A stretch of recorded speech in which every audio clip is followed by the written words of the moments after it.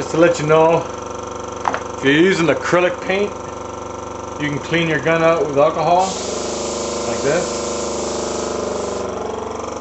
Just pour the alcohol in there, let it come through. That'll get the acrylic paint out. If you're using enamel, you got to use enamel thinner and 100 Q-tips to get all that sticky oil-based paint out of your gun. And you gotta clean it over and over and over. You gotta clean the oil-based paint out of your gun. And you gotta clean it over and over and over.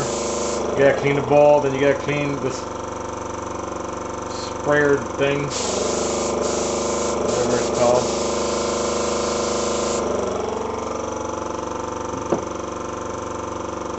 Try not to get any cotton stuck in the enamel paint. This is, I'm using acrylic white, so to get it out of the gun, you just tap it, throw in alcohol, tap it, throw in alcohol, take off the cup here.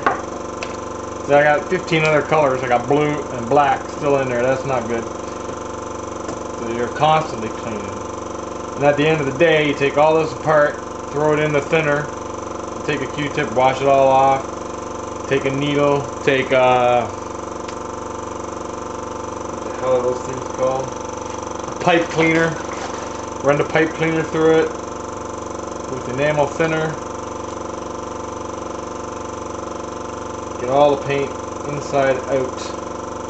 And it's really a chore, and this takes most of the time actually doing the train. I spend more time cleaning this damn gun and my paintbrushes than I do weathering the train. Because without this gun, you ain't doing nothing. And I hate it. But you gotta do it.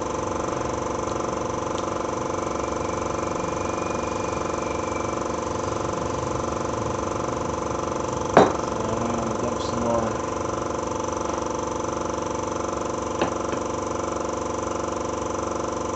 And I gotta clean the inside of the bowl. Here, I'll show you. You gotta keep that clean inside.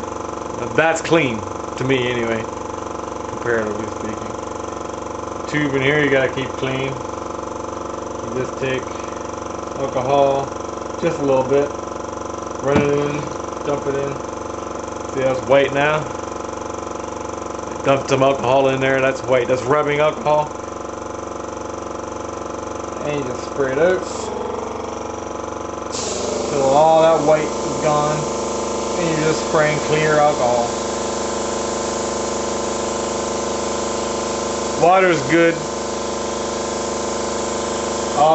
I have acrylic paint in there, I'll run it into the hose or stick it in a bucket of water, wash it out that way. If it's enamel, the toxic crap, I won't run it in the sink or anything. You have to clean it out with Q-tips, thinner.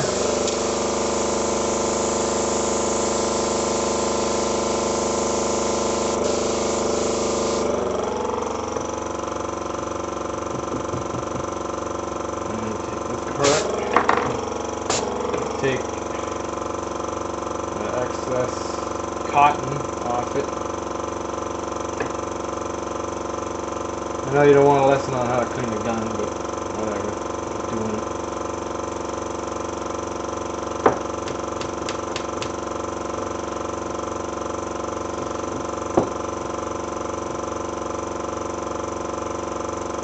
Oh, and by the way, everything I did to the car so far took me 4 hours.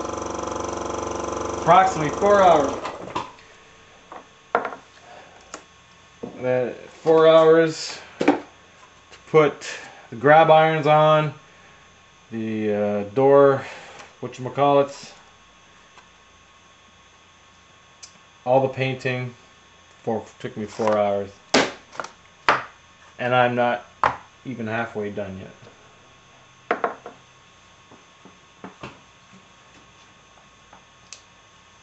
So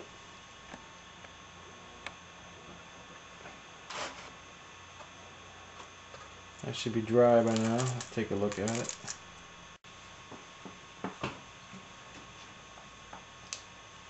So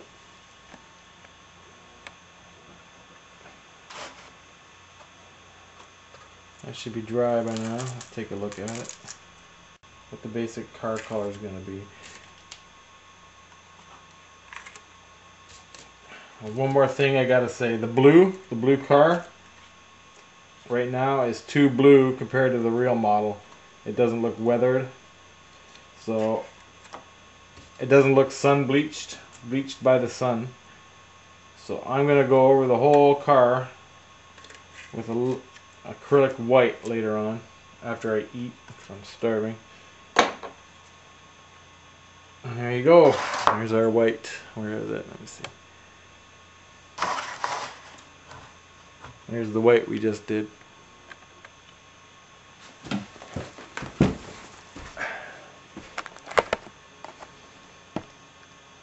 Right there. Turned out pretty good. Now I'm going to do a very light white on the whole car to give it that weathering, that bleached, sun bleached effect.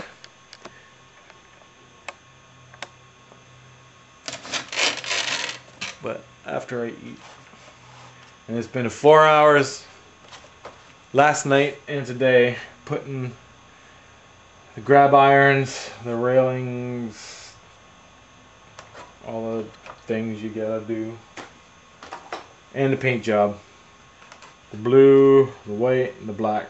4 hours to do all that. Most of it I spent doing it, cleaning my gun. Just to let you know how much time it takes.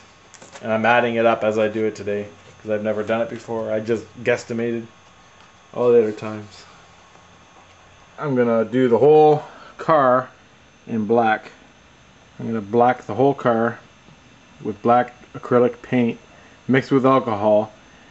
And then I'm gonna wipe it off, and that'll fill in all the cracks inside the car, all the cracks and the things. And that'll take away some of the leftover parts that we didn't get blue. Then I'll put the decals on, the main decal there, and from there I'll bleach the whole car white, and that'll give it the sun bleached effect. So right now I gotta put the main decal on, because as you can see the layers here, what I wanted to point out, which is really important. That's important. So do it by layers. In your mind you gotta imagine brand new car, keep coming along, put that on. Then when you get the graffiti made, somebody else came along, changed the name of the car, SSW from whatever it was before, put new numbers on it. And then some kid came along over top of that and put Smiley CLSA on a tag over top of that. And that's the way you have to do it throughout the whole car. And this, the Golden West service and the squares, as you can see, is bleached white too. So what I'm going to do is put the Golden West service on there, then bleach the whole car white. That'll give me my base. Then we can go from there as the story unfolds in the car. And that is important, because your car will not look the way you want it to if you don't do it as the car is telling you how to do it. And that's important.